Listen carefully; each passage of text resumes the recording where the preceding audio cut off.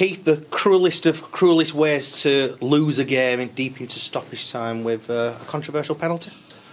Maybe. I think the controversy as well was high up the pitch when Ian Henderson was fouled and nothing was given.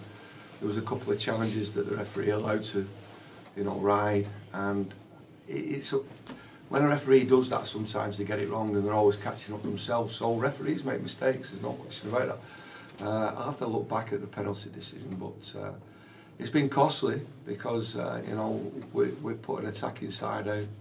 We scored the goals, but we look vulnerable defensively. I'm looking at key players today, and they should have been defending better than they have done today. And that's unfortunately the recipe that you have. When you're in a position where you score the goals, you concede them. It's a difficult one to stomach because I thought a lot of the football, the attacking intent, the way that we probed, went in front, equalised as well.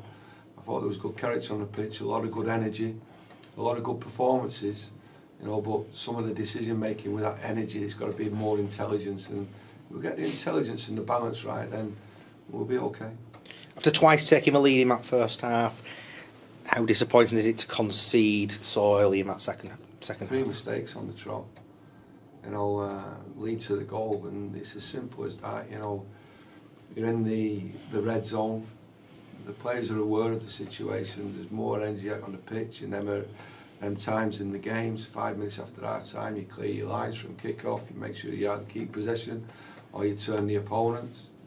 We did neither, and it's disappointing that we looked quite vulnerable and a little bit naive, running out of position instead of using our brains. That's the decision making.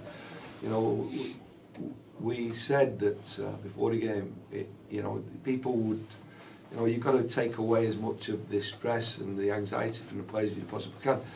It's not, and it wasn't, a must-win game, but you've got to show the appetite and you've got to show the desire that it's a must-win game. It wasn't that in a nutshell. Oh, it's a 6 points, it's a must-win game. But we had to show the performance levels that it was, and I thought we did. But with that pressure, we have to show better decision making, from experienced players as well. I thought going forward, midfield players, I thought they were excellent, and the strikers, I thought they combined quite well, and we created a lot of energy, got down the sides, over the top.